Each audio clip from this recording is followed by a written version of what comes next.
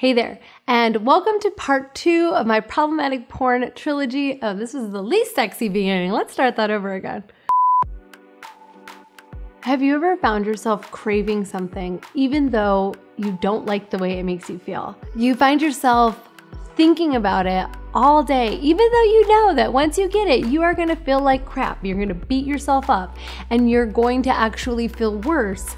The desire to get the thing is so strong that you do it anyway, knowing that you're gonna feel like crap later. I know that I'm not alone because many, perhaps all human beings have felt this way at one point or another.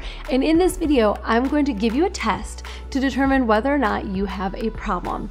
And the thing that we are talking about, of course, is porn. This test is designed to help you determine if your porn use has become problematic, if you're addicted to porn, or if you're on your way to a porn addiction. This is something that is super hot in a lot of people's minds right now as we enter the 1000th week of quarantine.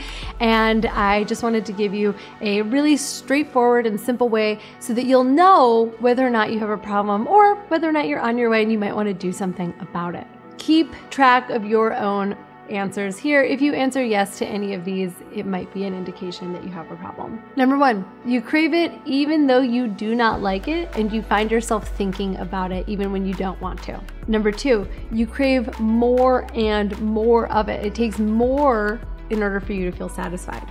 Number 3, you find yourself watching porn even when there's other things that you should be doing or at unusual times of the day. 4, you sometimes lose track of time watching porn. You look up and realize that more time has passed than you thought. Number 5, you feel shamed about your use and you try to hide it from loved ones. Number 6, your cravings are so intense that you find yourself thinking about it when even something kind of related pops up, like you think about your laptop. Or you find yourself distracted by cravings. You might be talking to someone, but really you're thinking about using porn. Number 7, you've lost interest in sex.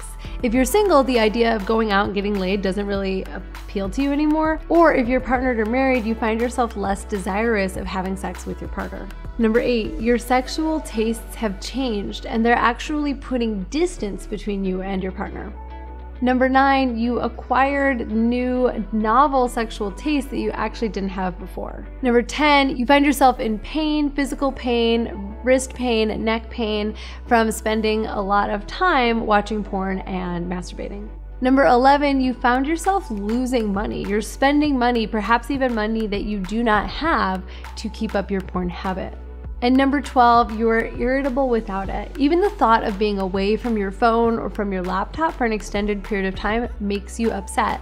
And if you're forced to go without porn, you find yourself down, angry, irritable, and generally in a bad mood if you can't get access to porn. All right, if you answered yes to any of those questions, you might have a problematic relationship with porn. Now, if you watched my first video in this series, I talked a little bit about how porn is addictive, but how it's not your fault.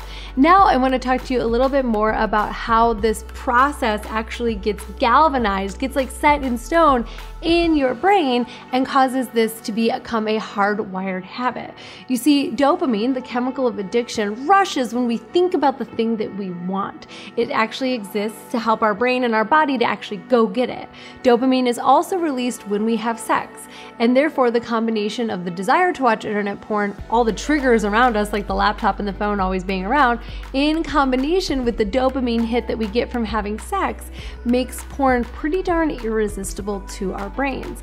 Now, the interesting thing about this is the damage that this can do over time. You see, the more dopamine that your brain constantly has access to, the more tolerance your brain actually builds up to dopamine. In combination with the fact that your neurons that fire together wire together, your brain figures out a really quick, direct route to get a blast of dopamine, and it continues to take that route. It becomes a habit. Eventually, this dopamine system becomes damaged, and so we need to take in more and more or more unique and novel things in order to get the same rush. Which is why if you find yourself seeking more and more intense versions of porn, maybe more hardcore porn, more aggressive porn, or more taboo porn, like the incest porn or the stepmom, stepdad porn that's very popular today, it actually may be an indication of a damaged dopamine pathway in your brain.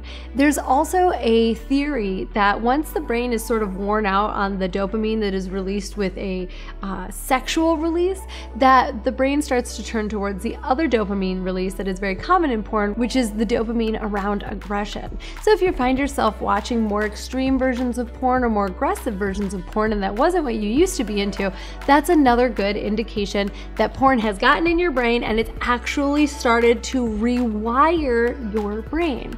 One of the most interesting things about porn is that it's actually proven to us anecdotally and scientifically, like evidence-based proof, that porn has the ability to rewire the circuitry of our brain. It can change what we find sexually attractive. It can change what we find ourselves being desirous of, and it can change the way that our body actually relates to sexual stimulus.